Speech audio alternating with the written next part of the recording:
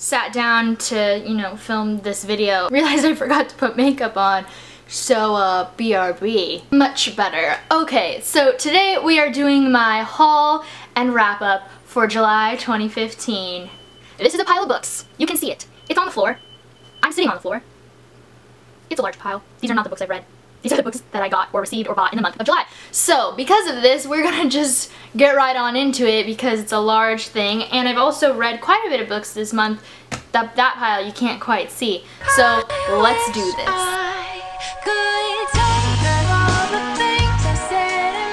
Let's get into this. So I did buy The Naturals by Jennifer Lynn Barnes. I have heard great things about this book.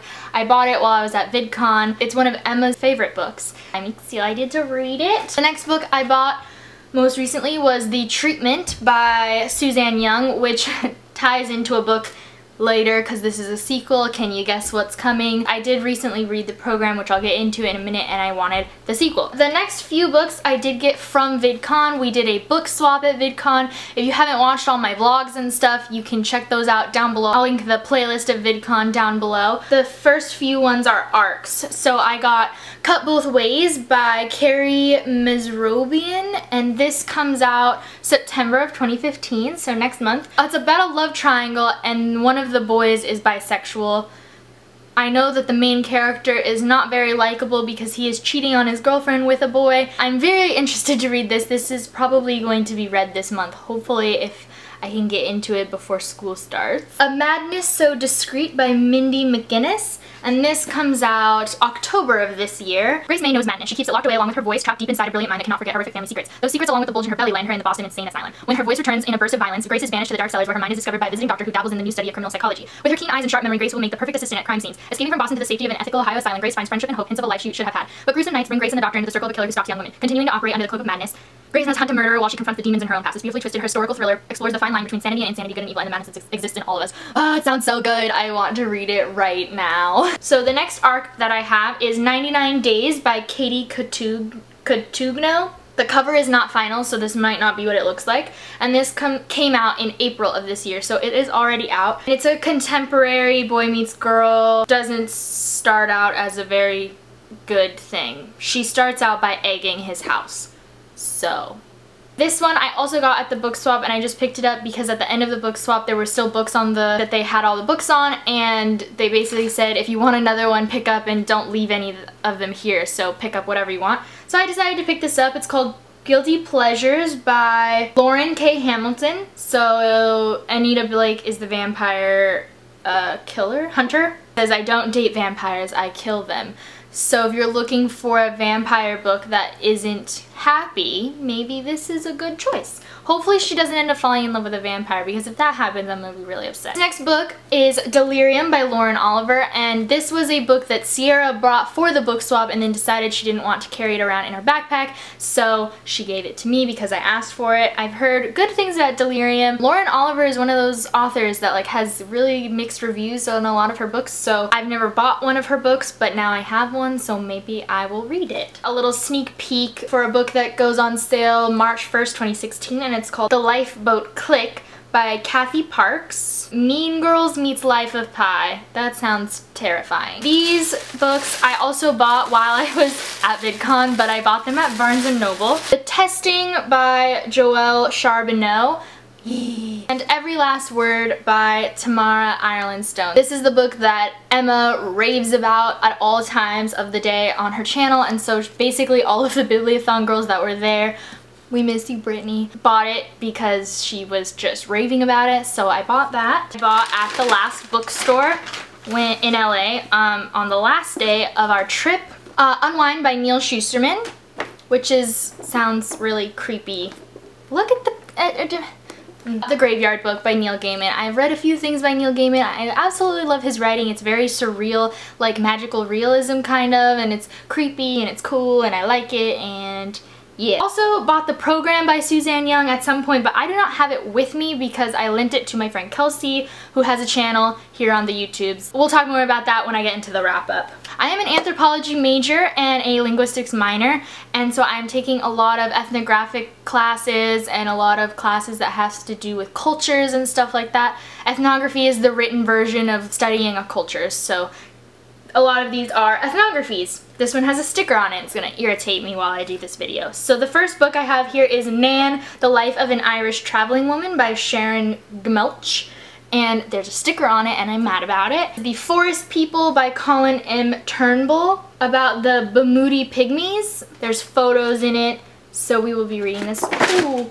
For classes. Explaining English Grammar by George Yule. Linguistics is not the same as English. We do not study English the way you did in school with like how to pronounce things. It's more about the differences between how an American pronounces English versus a British person pronounces English, or the differences between a New York American pronounces English versus a Californian pronounces English, or the different words that they use to describe the same definitive thing that is existing. What word do they use to describe that? So I'm not exactly sure what this class is going to entail, but it obviously is about English grammar. Village on the Edge, Changing Times in Papua New Guinea by Michael French Smith. This is another ethnography. Intercultural Communication, A Text with Reading by Pamela J. Cooper, Carolyn Calloway Thomas, and Sherry J. Simmons. It provides a narrative approach to help students understand both the depth and breadth of intercultural communication.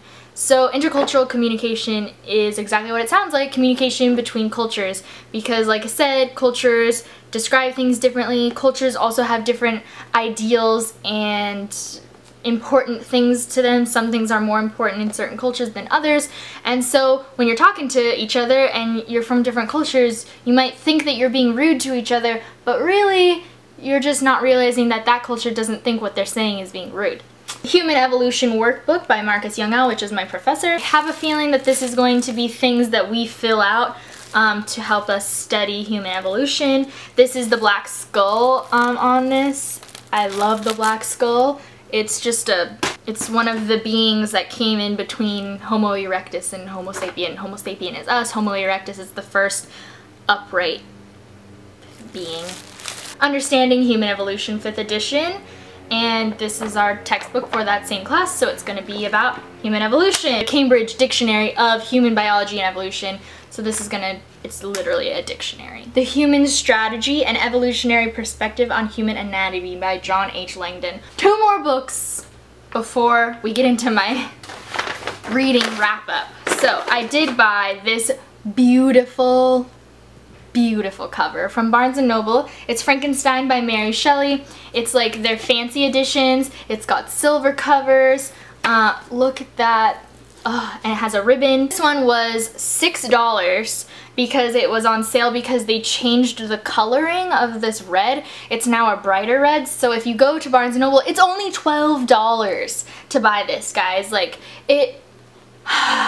it's so pretty, but mine was $6 because I bought the darker red instead of the brighter red. I don't know if they still have those, but it was in the like on sale section. If you check that out, they might have it. And so pretty. And then I also bought the Complete Sherlock Holmes Volume 2 by Sir Arthur Conan Doyle. Ridge Edges. On to my reading wrap up. So, first book I read in the month of July was The One by Kira Cass. I do have an entire selection series review up on my channel, so I will link that down below as well. And this was very good. It was a great ending to a series. I also read After the One, which is just a little short story that comes in the box set.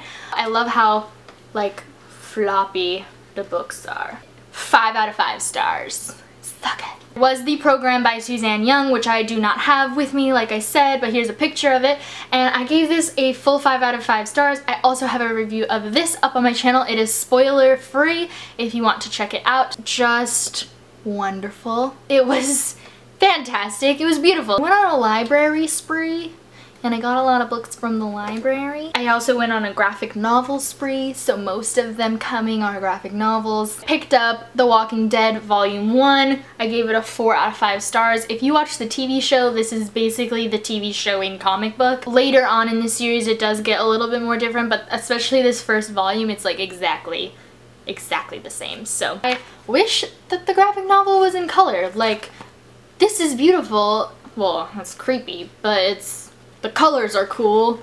And it's just black and white. Why you gotta do that? 4 out of 5 stars for that. City of Lost Souls by Cassandra Clare. This is the 5th book in the Mortal Instruments series. I gave it a 5 out of 5 stars. It was so good. I've never read the Mortal Instruments before, so this is my first experience reading the Mortal Instruments, and it's really good. This is The Walking Dead Volume 2. Robert Kirkman, Charlie Adlard, and Cliff Rathburn. So I picked up the 2nd volume. Once again, it was very good. 4 out of 5 stars. My big complaint is once again that it's black and white.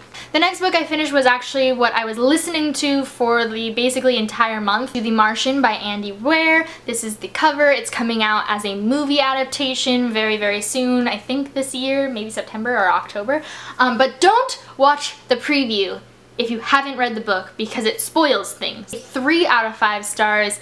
Even though it was really entertaining, I did find that there was a lot of science talk throughout it, and I was just like, why do I need to know like all of the intricate details of this plus this equals explosion? If I had been reading it, I probably would have skipped through a lot of that.